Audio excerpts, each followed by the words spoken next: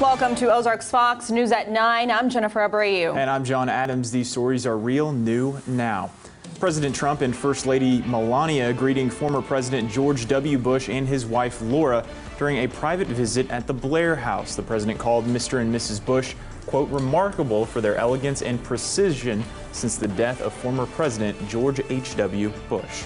It appears former Kansas City Chiefs Kareem Hunt was involved in another violent incident. A police report says Hunt participated in an assault of a 37-year-old man at a Kansas City nightclub back in January. 6 to 8 people were also involved. The victim suffered a broken rib and nose. No charges were filed in that case. And back here locally, Springfield police have identified the man who died in a motorcycle crash last week.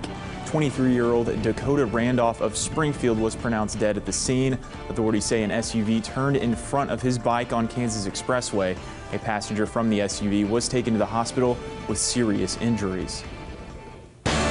New at 9, it's been 8 years in the making, but Springfield's new VA clinic is finally open for business. The clinic is now accepting patients for some temporary limited services. And today the clinic welcomed its 2 first physical therapy patients. Our Bria Douglas got a chance to meet one of them today. Bria, what can you tell us about him? John and Jen, Robert Stell is an 81-year-old non-combat Army veteran who is thankful he doesn't have to travel to Mount Vernon or Arkansas anymore for his medical needs. Well, it's a whole different world. Mount Vernon's not that far away, but still in bad weather and stuff, it was hard to get there and back. And now it's more convenient. Naturally, they have this fantastic facility they put together here. I really appreciate it.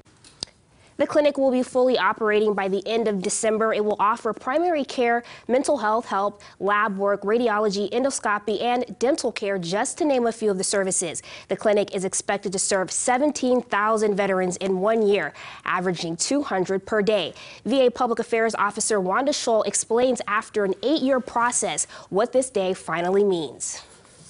I think it's very monumental. I mean, we had our first patients today in the clinic.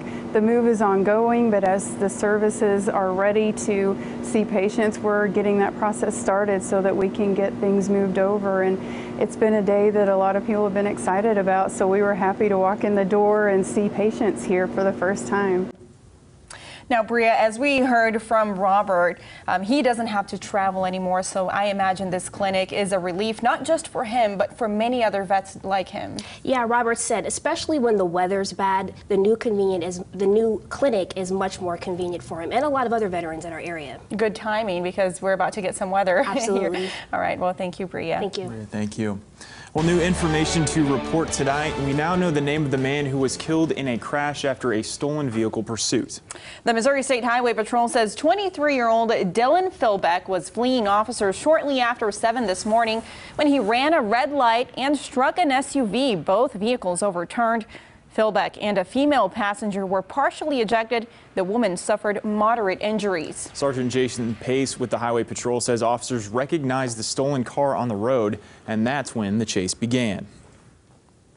They were actually coming to a stop where he began to initiate the traffic stop, activate his emergency equipment, and at that time the vehicle then fled, traveling across the southbound lanes of Glenstone.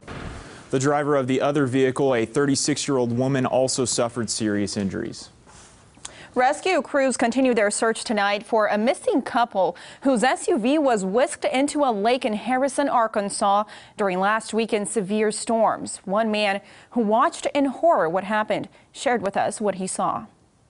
But the whole thing lasted about 15 seconds.